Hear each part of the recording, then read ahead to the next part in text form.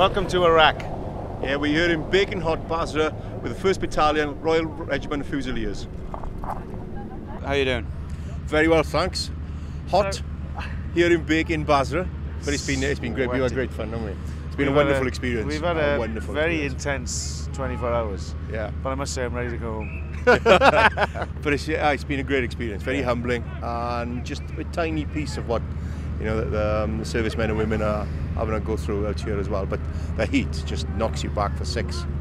We've had a mini adventure this morning. We were up bright and early, out on the ungodly hour actually. It was about 6 a.m. or something. To him anyway. Yeah. We were on the quad bikes, and then we went to the shooting range, which cut my lip. So school by It's been arrow. embarrassing. He's bleeding from the pistol range. But yeah, we've had a snapshot of what goes on in the base at the Cobb.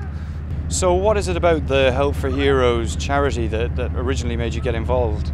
What sort of drummed home to me when I was originally asked, we're asking people to put themselves in harm's way as servicewomen. The least we can do is give them respect and dignity, of providing them with cover when they come back home, and raise money for their rehabilitation and when they are seriously hurt and so on. What is it over here that made you want to come out and visit the lads? Well, I suppose the inspiration has been the kind of synergy between teamwork. We've been fortunately involved in teams, and teams look after each other when they get injured. You're only looking at the extreme climatic conditions being here, being able to adapt to that, be confronted by potential violent conflict and so on, and also be having to keep yourself cool, calm, collected, and making decisions that could affect people's lives. And I have a huge amount of respect for people who can do that in these sort of conditions. I guess coupled with the sacrifice that they all have to make, living apart from their loved ones to protect national security, and I think that's a big part of it all.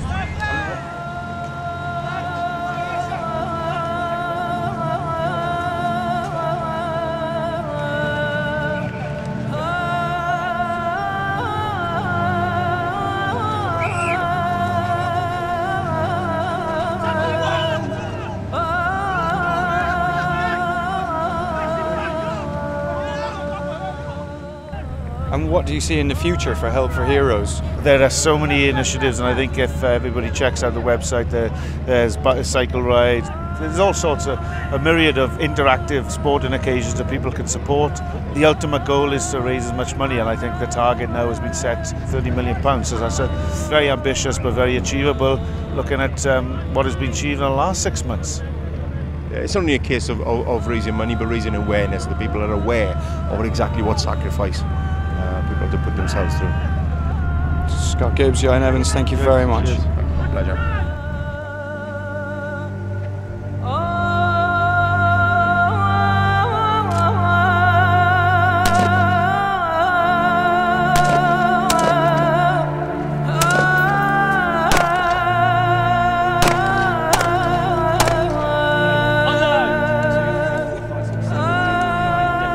I'd say it's Mr. Evans. No, facts. I'd go Mr. Gibbs actually on that one. No, you can't change your mind, right? First instinct, that was the right fine at 15 metres and you're hitting the centre of the white patch is pretty good going, to be honest.